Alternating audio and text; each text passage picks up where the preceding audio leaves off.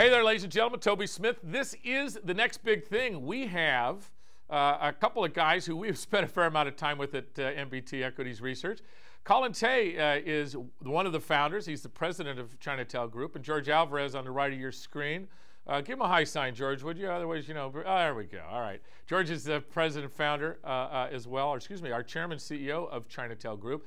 Those of you who've been with me for a number of years know that we have been a big supporter of what Chinatel Group is doing.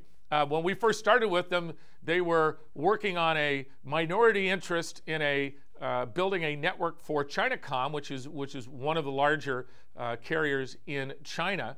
It was a single sort of company strategy, and boy, I'll tell you, between 2010 and 2011, Chinatel has now essentially gone to what we call as Chinatel 2.0, where they've gone from a single company to multiple companies that are consolidating their revenues onto the income stream or income sheet of Chinatel. And there are so many exciting things they've done. Let's get right to it. For people who are not familiar with Chinatel, we started covering them in 2008. They survived 2009, and we started following them closely in 2009, 2010. They have built a whole bunch of exciting things. So let's get to it. George, your goal in 2011, tell us about those goals and where we are right now on them. Well, let's go back a little bit to what you just discussed. In 2010, we decided, Colin and I and our board and our investors, that we needed to attract assets where we could consolidate revenues and increase that consolidation with multiple sources.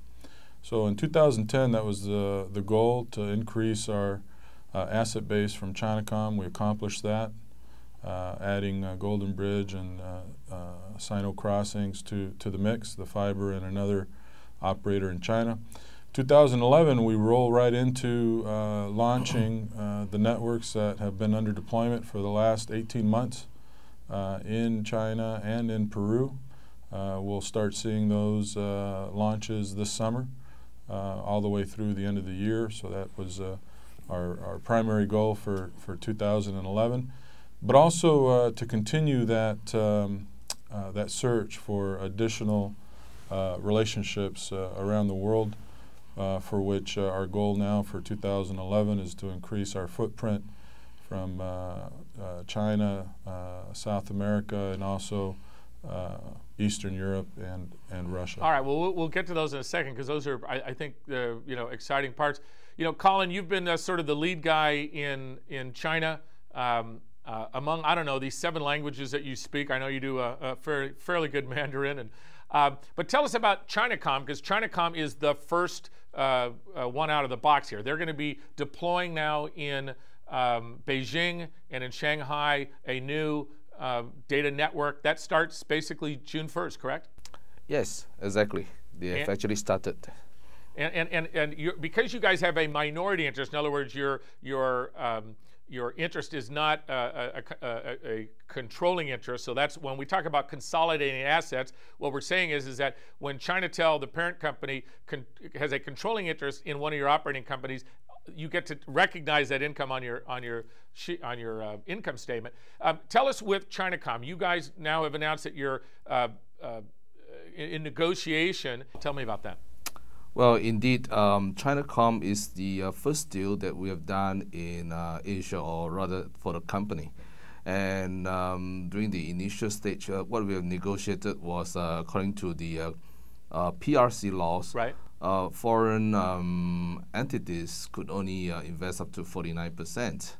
And because we are minority shareholders and without the control of the board, we are unable to consolidate our finances into our main company in Chinatel Group.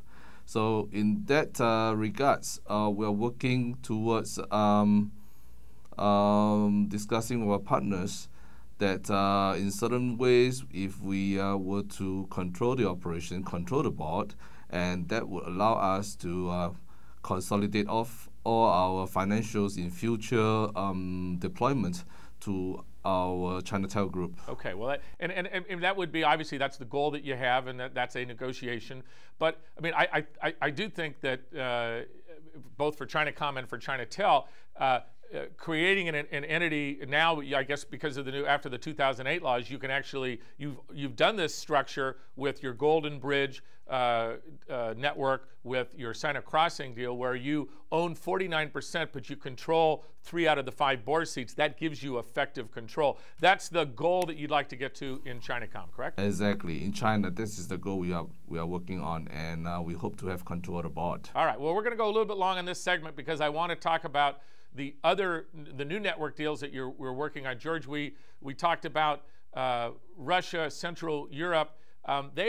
You have a variety of people who are sort of in that same situation where they owned spectrum that was workable for a data network, but technology had not quite caught up.